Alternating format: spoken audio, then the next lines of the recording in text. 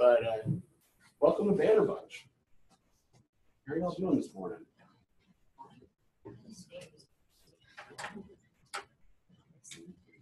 So there's standard agenda.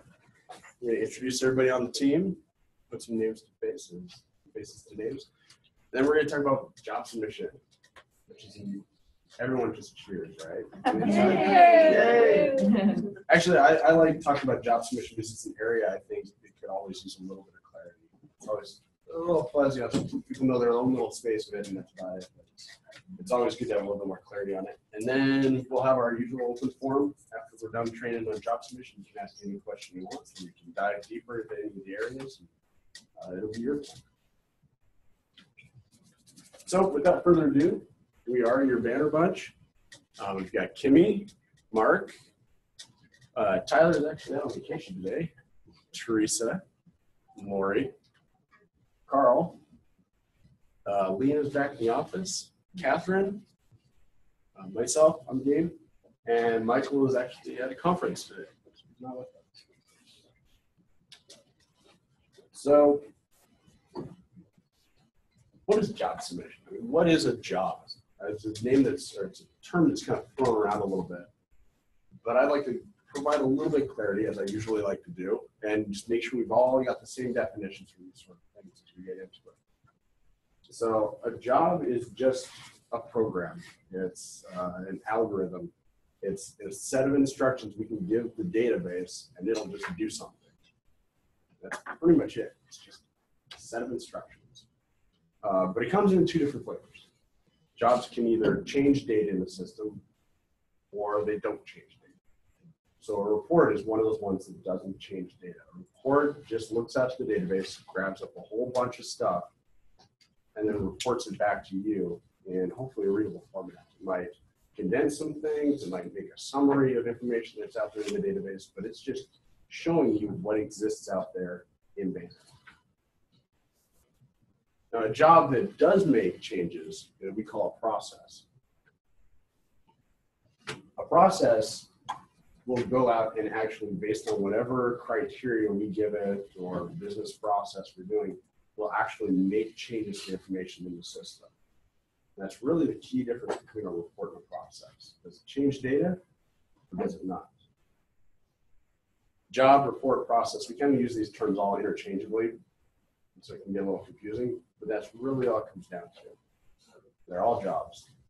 They either change data or they don't. And you can usually tell if a job is a process or a report just by looking at the name of it, and I'll kind of show that as we go. The third character in the name would either be an R or a P, and that's usually correct. I like the word usually. I have to use the word usually because Kimmy will correct me if I say it's No, always not correct. a correction, just a, don't be surprised if that report actually does something. Sometimes the naming scheme is not perfect.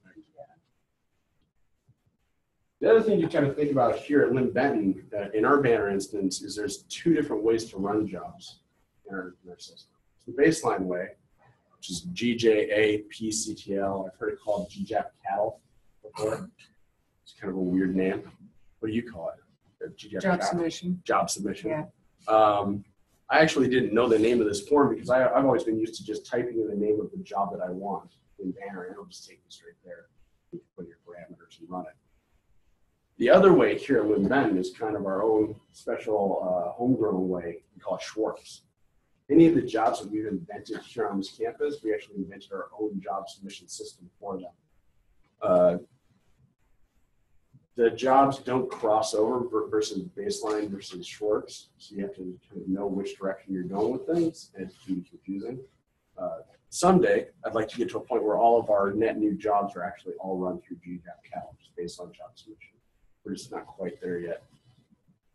And then I'm going to go ahead and go through both of these so that it's a little less confusing, because just talking about it, you can't quite see it. So let's go ahead and just jump right in. Here. So in Banner, you can always get your job submission down here for baseline, or you can get to Schwartz over here. And really, the instructions that you've got for the jobs that you're running might take you one place or the other. I'm going to go ahead and just run through the baseline way first, and then we'll come back to Loon Bend way, the shortest way. So GJAP cattle, this is baseline.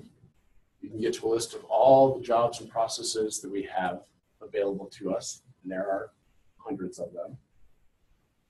Usually you know what job you want to run though.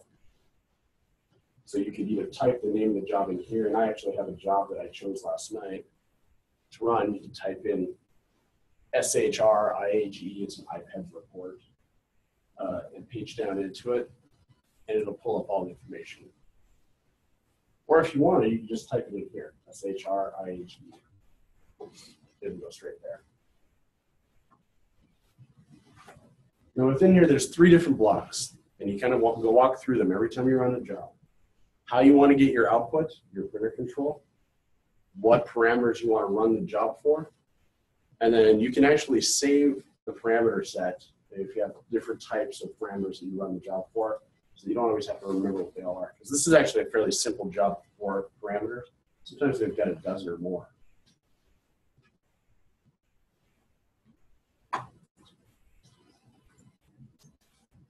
Now, printer control, the different ways you can get your output. I'll make a review of this at the end here, so I'll kind of skim over a couple of different ways you can get output. One of the ways I like to do this is just database. We'll make sure you know what that is. Database just means that I'm not going to go out and get my output. I'm not going to print it to a printer. I'm just going to actually view my output inside Paper.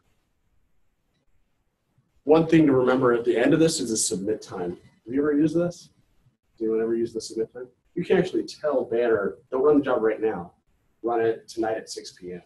Something like that. It takes military time in it. There's a little note down at the bottom. It's hour, colon, minute. But if you've never used this, you probably never will. And then you can go down into this. Now these are pretty much canned. You don't have a lot of control over this, but you do have control over what values go into them. And what's important here is to read whether it's required or optional. Many times the field isn't actually required to run the job. They'll just say optional, and you don't have to put a value in there. But if it does say required, you have to put something in there, so you have to know what it is you're running this job for. This one tells me it needs a term, and it's required, and I can only put in one term. I can't put in multiple terms for this job. You can type in the code that you know, like 2016-03, or if you weren't quite sure what to put in there, you can always click on values. It'll bring up all the terms that I can choose from. So I'll run this for the current term, 2016-03. Next one down is required. I could put in multiple zip codes if I want. But if I want to do it for all, it actually has more instructions down here. Put in a percent, and it'll just grab all zip codes when it runs this job. Next one is optional, so I'm just going to leave it blank. And the one at the bottom, there's a required report format. And I don't know what number 3 means, but it tells me down here at the bottom. If I put a 1 in there, it'll give me a hard copy. If I put a 2, it'll give me a web upload file. If I put in a 3, it'll do both for me. I'm just going to leave a 3 because that was the default that was in here. And then I'm going to go to the bottom. You control page down through these different blocks or next block. Now here I can just hit save and it'll submit the job. Or I can actually save the parameter sets and give it a name, whatever I want to type. And then next time I come in here, I could put that parameter name in here. When I control page down, all this information is saved for me. It'll come right back up. I won't have to make any changes. I usually only use that name, that save the parameter set when I'm running the same job over and over and over. I don't want to go through put in the parameters again. It can be very useful, or it could be useless. It just kind of depends on how you're running jobs. And then I'll submit it. Oh, I have to put a description. And at this point, if you put a submit time, don't put a hold button. Don't click on the hold at the bottom because it goes in no man's land. Yeah, I would recommend never using hold. It basically says, forget everything I just told you, and it doesn't do anything. There's not actually been any to figure out where it goes. So I've submitted the job. The job is actually running against a database where it's already finished. We have a net new form where you can actually see the status of that. SWI. You could go back into the form and do the options. Show me. Go back into JJAP. Go to options.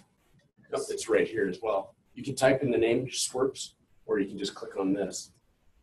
And it'll tell you whether or not it's running. Oh, it's not gonna.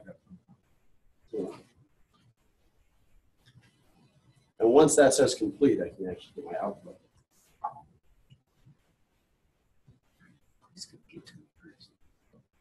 Okay, now it's running. I don't think I've ever found a baseline way to see this information. It's really useful to see if the job is running or not. We can see it on our end, on the database behind the scenes, but I don't know if there's a baseline way to see if the job's completed or not. All right, so it is run. I can either click View Screen Output, because I had chosen database as my printer. No, what happened there? Is it, what? Well, it may have been that the shell script was not set up to actually allow you to do that. We tried to see the output. Or Go away. the printer. I can review my job output here. This is the baseline way. Because I had gone through a LBCC Schwartz way, it probably didn't come up. This is the baseline way to see your output. If you didn't know your job number, you can always click right here, and it'll show you a list of all the jobs you're going to run. Click OK, and it brings up my report. You can see right here. I can even print from here, or I believe if I go to options, I have an option to open this up in a web browser where I can print it or copy and paste, that sort of thing. One thing to remember, if you're using a database, this can get full over time, especially if you're running multiple jobs a day. So occasionally it's worth deleting your output. And there's a place where you can do that. You just delete output and say OK, and then it won't appear anymore. So I kind of ran through that real quick. It was a baseline way to run a job. Let's go look at the Schwartz way, and then we'll come back and we'll kind of play with both of them, and I'll show you the different ways to get output. So Schwartz, you can either type Schwartz at the top, or you can click on this button on the right. And going here will actually show you a list of all the jobs that we've built here at Linn Benton that you have access to. I actually have access to a lot of them, so I've got a huge list here, but your list may be different or bigger or smaller. And remember I had said the third character will tell you whether it's a process or a report. So you can see a lot of these, whoops, if you click on it, it takes you straight to it.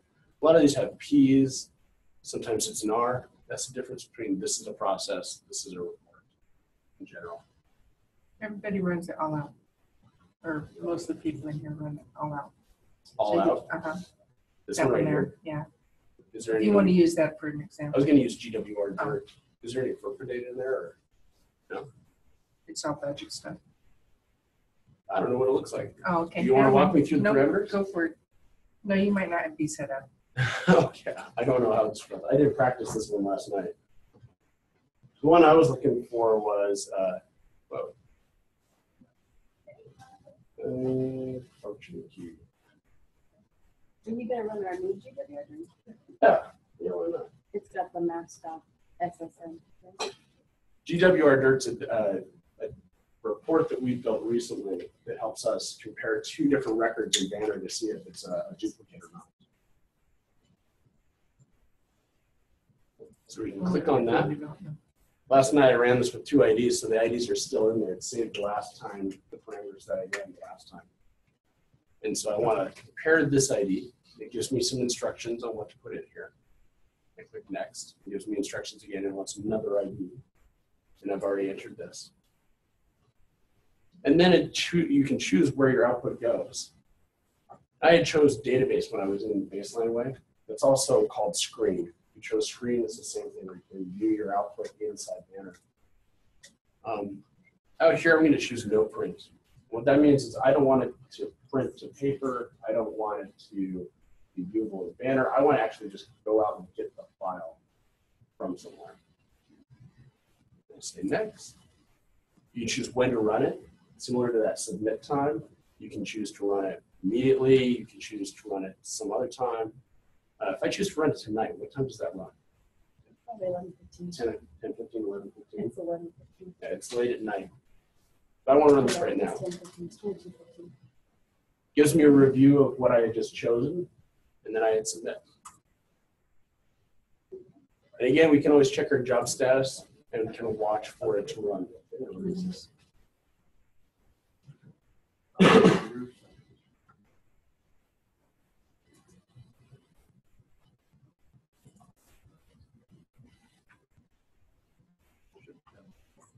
Yeah, this job runs pretty quick. That's done. Now, if I click view screen, am I going to be able to see anything? I chose no for it. No, you should be able to. And so it says, yeah, you can't see it here. But I can get to it by going and getting the file. So we use a tool called Core FTP. And also understand that when you're in Schwartz, just because it offers you a screen option does not mean that that job is actually set up for a screen option. So you might choose it, and if it hasn't been set up behind the scenes to do that, you're going to get that same error because the process it just won't be able to do it. But if you say no print, you still have files behind the scene. It's just not going to bring things for you into this part to see them. Yeah, and if these ever behave in a way you don't expect, let us know. We can look at them, especially on the Schwartz end where we've built them ourselves. We've got to figure out what's wrong with them. We may have missed something at some point. So Core FTP, who's used Core FTP? Who loves Core FTP? Kevin does. Actually, who knows what FTP is in general? Actually, we'll start for Jane. Jane gets a scone. It stands for File Transfer Protocol. All it really means is I've got files on one computer and I want to put those files on another. That's all it really is. So on the right hand, or when you're looking at this, on the left hand side of the screen is your computer, the hardware you're sitting in front of. And on the right hand side of the screen is whatever other computer you're looking at. Here we're looking at the banner computers. Now, is that not customizable by machine? So you could have a top to bottom. It depends on how your Core FTP is set up. So if yours doesn't look like this, don't freak out. It's because of how your Core FTP is set up. And pay attention to what you have in those little boxes where those highlights are, the blue are. Yep. Because you could be opening them wherever you set your cursor and open stuff. You could be changing where you're sitting. So be cautious be aware of what you're doing in these areas. Right, and Lori, when she sets these up on your computers, she's got a set of defaults that we typically put on computers. But that doesn't mean you're locked into all of that. Here I'm actually looking at DevL. I've made a change here to the location of the other computer that I'm looking at. And there's also a filter up here that uses asterisk as a wildcard. I'm looking for any file that has my name in it, W-I-L-L-I-A-G. You can see that I ran this a whole bunch of times last night. So when you run something, it always attaches your name to it. That's a default that Lori sets up. Not, Say, it doesn't have to be. usually. If you went out and downloaded Core FTP and do some of our defaults that we usually set up, it would just have a star there. Yeah, did you mean when you run a job in Schwartz, when you run a process? Yeah. Okay, that's a usually. That's usually. Right, so if I wanted to look just for GWR dirt, I can actually change this filter up here and I pull back all the ones that I have access to. It also shows you the date and time that it completed. So we want to see the one for today, which is right here, right down here. So I can either drag this over here and drop it on my desktop and open it there. A lot of people, I think, just view it directly from here. And I believe there's a setting that'll tell it to open up in your default, whatever you open the CSV in. Sometimes it just uses Notepad, and that might be a setting that you can change. Yeah, but we can go and see this report where I compared Carl and myself, and we can tell that, looking at the information, that we're not the same person. That's what that report's for. I do now. I live here. So Core FTP is just a tool to go get the files that were outputted by that job. And you choose no print to get this. You don't have to choose no print to get The that. files are always there. Right. Yeah, the file's always output. There's different file types. There's .lis, which is a text format file, so you can look at it in Notepad or Word or some other text editor. .csv means comma separated values, means it's a text document that's got commas in between each field, but you can view it in Excel, which is really helpful. The PDF, we all know Adobe Acrobat can get PDF out, this sort of things. There's also .dat within that. So let's see, where are we at? I've shown you once a baseline way of running a job. I've shown you once how to run it in Schwartz. Let's go ahead and let's kind of walk through the different ways that you can get your outputs. We looked at Core FTP now, so we can run through that again. We looked at database or the screen where you can view that information. There's also the printer option, which I bet most people actually use. So if I went back to that job that I had run, baseline one. In this printer, not only can I choose no print or database, but I can choose to have it go directly from Banner to one of the printers. And these are also, I'll blow this up a little bit, so I know it's hard to read, there's a lot in here. There's printers in our office, there's printers in the registrar's office, and they're set up specifically to receive data from Banner. If you really want to have paper, you would want to choose one of these. Or if you need to give something to the Benton Center and you don't want to send it in campus mail, you can send it to the Benton Center printer as long as they understand it's coming. And As long as they know it's coming, you bet, and you know what's on that information. Right. Well, you don't even need to know it's coming. One of the printers small. And if we ever needed to set up a new printer for one of these, we send that information to Mark and he can work with us and then we will set up. That's not that big of a deal. One that we do want to point out though is PDF print. So PDF print is it's kind of a weird mix of no print and I want to get my file out of Core FTP. A PDF, if you want something to come out of Adobe, you have to print it to a PDF, print it to a file. It's kind of a weird way to say it, but we have to do the same thing when we're in Word or any other area of Banner. We choose a PDF printer. So if you want your report to come out readable in Adobe, you would choose this. And let's walk through that. And what catches me up in this is that when you're choosing PDF print, you're not choosing a form, you're choosing a printer. Right. It's so that's where I always catch up on it. I'll catch up mustard. Ah.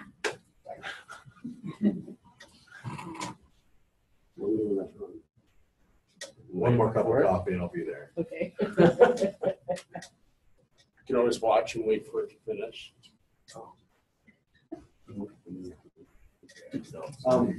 Because I'm in a development instance, I'm talking to Carl because in production, you choose PDF print, it just comes out. You can go into Core FTP file. In any of our development instances, we actually hold back the print jobs. We have to request to have them released. So that's what Carl's doing right now. All right. So now that the job's printed, we can go out to Core FTP. If I refresh it, it's not GW Worker. To change my filter, I'll just look for anything that I've ever run.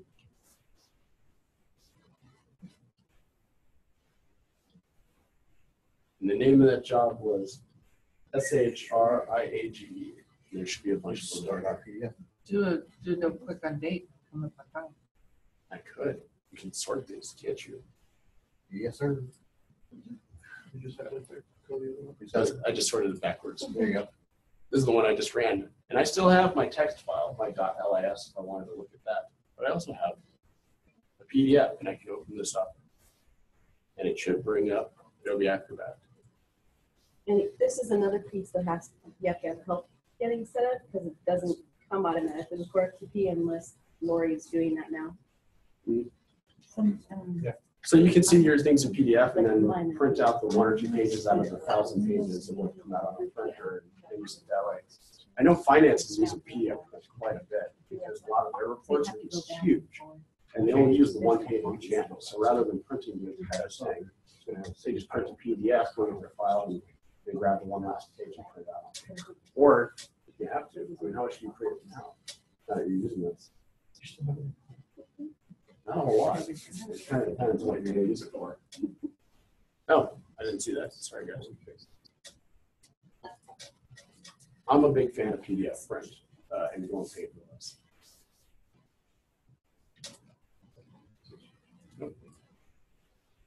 Are there any things you'd like to see me walk through again? Because I know I can confuse. I threw a lot at you. Otherwise, this is about how far it is. I mean, it's knowing the difference between a process and a report. Why am I running this job? And then how to run it, how to get your outputs. It's all the job submissions really about.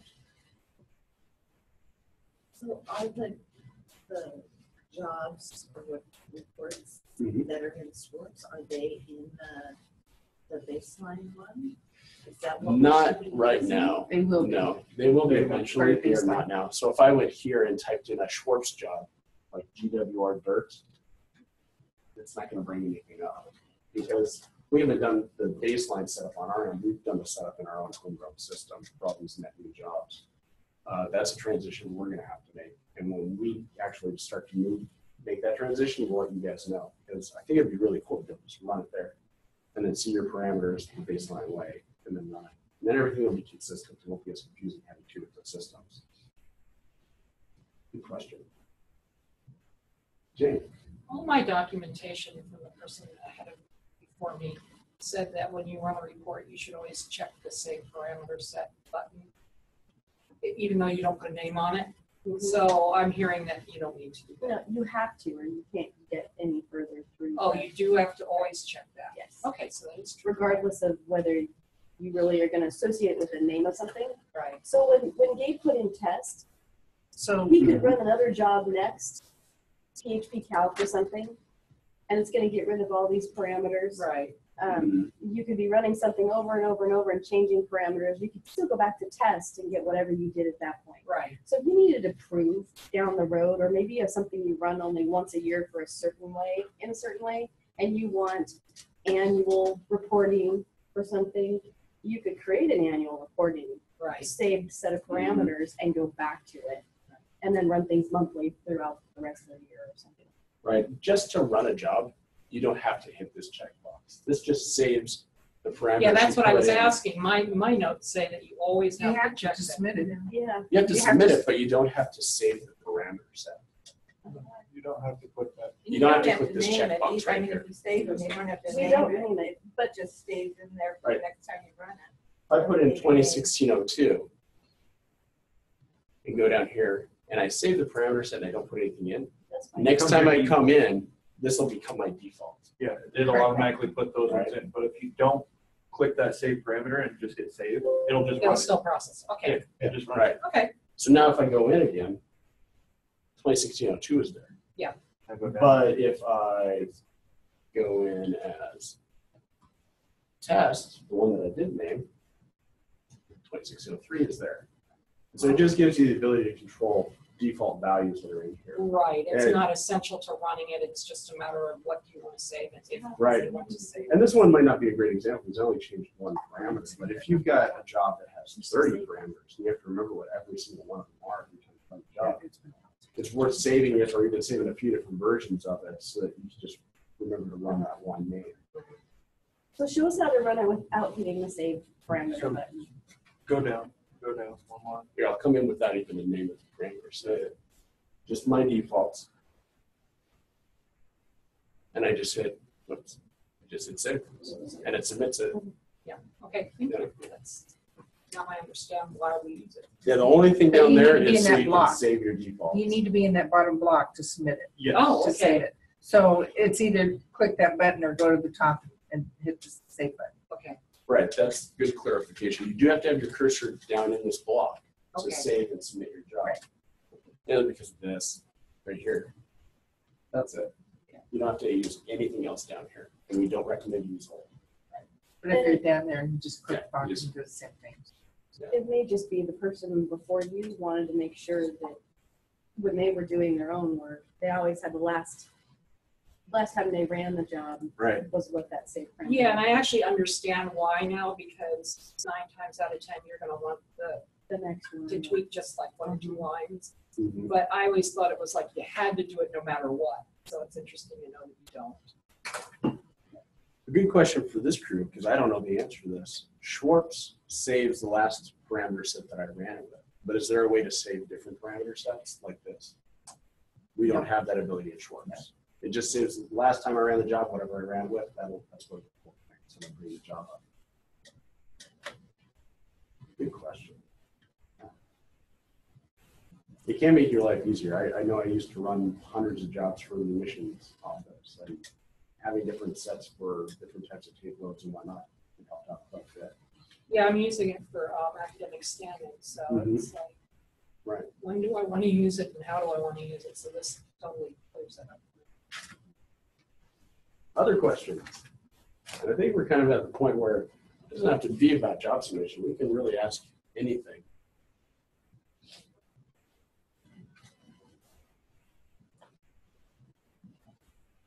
Is it super clear? Are you going to play around with it a little bit when you get back? Can you go over a little bit where you would find the documentation on what the different fields are? Actually, that's awesome. I was going to do that and I'd forgotten. Thank you, Jay. So what if you don't know what the job is doing? You don't know what the parameters mean and the instructions aren't really that clear. It's a baseline job. There's awesome documentation out in the band docs. Oops. So if you come out here to our groups and docs, and for example, banner students, there's a report or a process or something that I want to run and I'm not quite sure about it. Or even if I want to go out and learn all about everything else that I could run, there's usually a reports handbook. If you come out here, it'll tell you anything and everything about any report you want. So like, if I wanted to find out about the SARE TNT, which is not a report. It's the electronic app verify load process. This is how they take applications that were submitted on the web and they push it into SODMs and other areas of Banner. I can go to this and it will tell me anything and everything that I want to know about that job.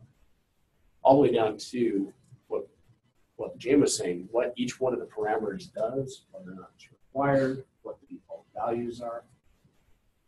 Using these reports handbooks can be extremely powerful for you, especially as you're learning Banner.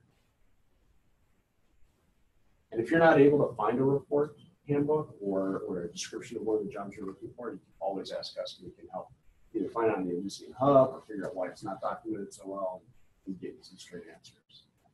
But these handbooks are awesome. They're pretty amazing. Once you get used to looking at them and searching, like I just searched for this one job, it brought the information up. It took me half a minute to do that. I think they even have like a sample output. Most times that doesn't look like they have one for that. I'm on to the next job, but sometimes they do, and they'll actually show you what it's going to look like on the output. You think so? Might be above it? No, not that one. Great question. Thank you for reminding me. Now, if you're not in baseline and you're actually playing on the Schwartz side of things, we have tried to be good about creating a details for you. So when you go to Schwartz, there's a little details column. And if it's marked with a Y, then that means there's actually something within it. So if you were to highlight one of those, cancel out of that, highlight one and hit the details, see details at the bottom. Now, I do not guarantee that that is actually up to date, but it could give you some information on the job itself. Right. It can be very helpful. You'll notice that they're not as common. So if you want to run a Schwartz job or you're not sure what it does or anything, you want to look at the programs because they can actually trace through the code and figure out exactly what it's doing and why. And usually we have notes behind the scenes that help us. Usually. We like that word. You have a question? Any other questions? We have a new feature that we can cover regarding documentation and help. Oh yeah, what's that? Banner online help. Is that from your work in ESM? Ooh. So right now, if you want I'll know that tomorrow. online help, you go right here and it takes you to the Lucian Hub. Technically, that's not baseline. There's a lot of help that Banner provides, but we've never installed behind the scenes. That would tell you everything about the baseline form that you're in. Sounds like Mark's been doing a lot of research into this, and that should be available in the near future, or someday in the future. And we'll let you know when that becomes available, because that also can be useful for finding out how some of these things work. Mark's been doing a lot of work on ESM this past week, and we're getting pretty excited that it might actually be implemented in the future. Yeah, what is ESM? ESM is a Lucian Solution Manager. It's a tool on our side that helps us make sure that our databases are up to date, that they're set up in a way that Lucian expects, that helps us turn on new tools like Single Sign-On and Banner 9. It will be a level up for the entire campus when we have that installed. It's something Mark's been working on for about a year and a half. That platform is going to be what Lucian is going to use across the board for all of their products eventually, which is why it's not called Banner Manager or anything like that. They just started with Banner because that was the biggest piece that everybody wanted, was the most important one to get out there first. So what it will do is, I'm using it in two ways. One, I just finished tying it into our standby environments. And later on today, I should be able, crossing my fingers, should be able to actually use it to update our standby server to what production is now. And if that's successful, I'll be tying that into our current production server, the one that everybody else uses, and start running that probably next week. The other side of that is the new system that we're building to migrate over into what is now called Banner 9. Everybody's been calling it Banner 9, Banner XE, whatever. That system has been built, ESM is tied into it, and it is now, I'm now troubleshooting various pickups as it is installing Banner into that system. Hopefully, but hopefully, my timeline, personally, I think Dave and I have talked about this, is that we'll have it up and running by sometime either this term or next, and start doing some serious testing next term and summer, and start rolling out new look of Banner on the new system. The projects that we've been working on and communicating for the past year or so, we're going to start paying off in the next 6 months to 9 months to a year, and in the future. The painful baseline with Banner that we've been going through will start making things easier to upgrade Banner 9, get new tools put in place like ReWorks. We still have many more projects to go. We're not nearly done. ESM makes single sign-on more realistic. That's something that we're going to be working on just as soon as ESM's up and running. Banner 9 is a leap forward in the way that it looks and feels and behaves. It won't feel like error screens from the 1990s. It'll actually feel like an application that was developed after the turn of the century. And all the functionality we love in Banner 8 is going to be there. It's just going to look like a lot better, behave a lot better. It starts to open up a whole lot of other possibilities, like having a mobile app that allows you to get into Banner or ReWorks or any of those other tools going to be run alongside all that. Turning on ISSM, the International Student Scholarship Management tool, it's part of that. It's a pretty exciting time, in my opinion, for Banner. A lot of the things we've been just dedicated to the past year and a half more, going to start actually showing some real fruit. It's a good project update. Other questions? Because we've got about 5 more minutes if you want. Or if there are no more questions, we can shut her down. These recordings will be available online at the YouTube page. I slacked off last month and have not put the employee self-service one up, but I want to do that at the same time because I just use it with Paul. I'll really triple out. Show them what Cascade looks like right now. No. If you ever need to get a hold of us, there's our email address. It's the whole team. And if you want to have a short link to our YouTube site where all the other recordings of these sessions are at. There's a bit.ly link right there. Thank you for coming. And let us know if you have ideas for future banner bunches. Yes, dude.